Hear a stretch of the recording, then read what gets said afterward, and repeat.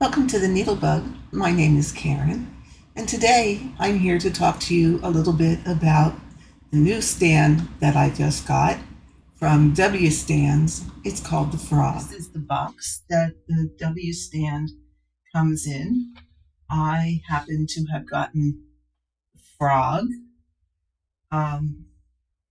So let's take a look and see what's inside. Wow, this is packaged very well. Another piece opens up. Okay.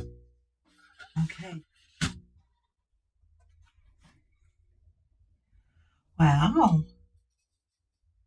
As I said, I got the Frog,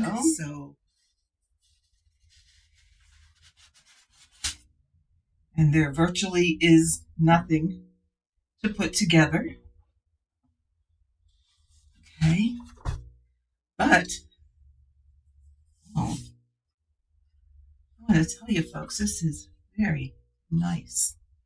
In here, okay, there is a catalog of all the other stands that they have. Oh, it gives you assembly instructions for, let's look at that.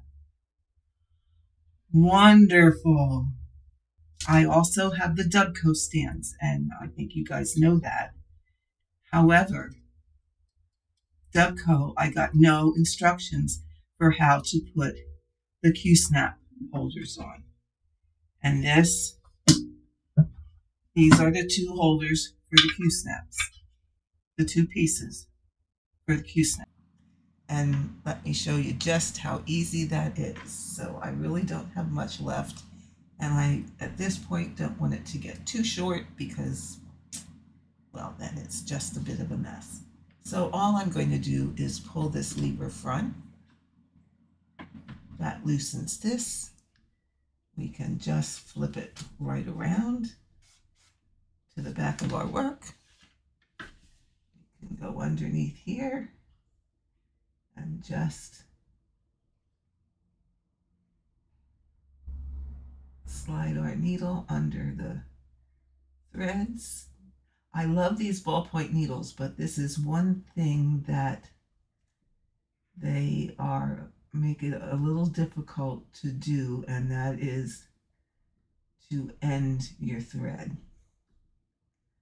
Okay, but as long as you get under a couple stitches, you're fine.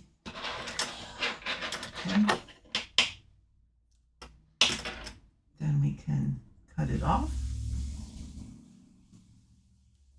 And then you just bring it back front again. Thanks for listening, and I hope you enjoy what you see. Thank you so much.